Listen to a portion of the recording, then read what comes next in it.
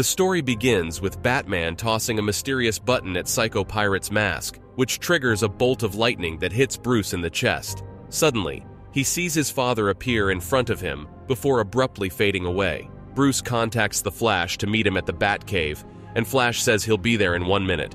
But seconds later, Reverse Flash appears and attacks Bruce. He begins brutally beating him for no reason and tears the letter Bruce's father wrote to him right in front of his face. Bruce manages to stab Reverse Flash in the foot and realizes he only needs to wait 11 more seconds for Barry to arrive. He manages to endure the beating that is handed to him, but after 11 seconds, Barry doesn't show up, and Reverse Flash pummels Bruce to death. He then takes the button and is teleported elsewhere, and when he returns, he appears to have seen God and dies. Barry then shows up and realizes that he is too late and Batman is dead.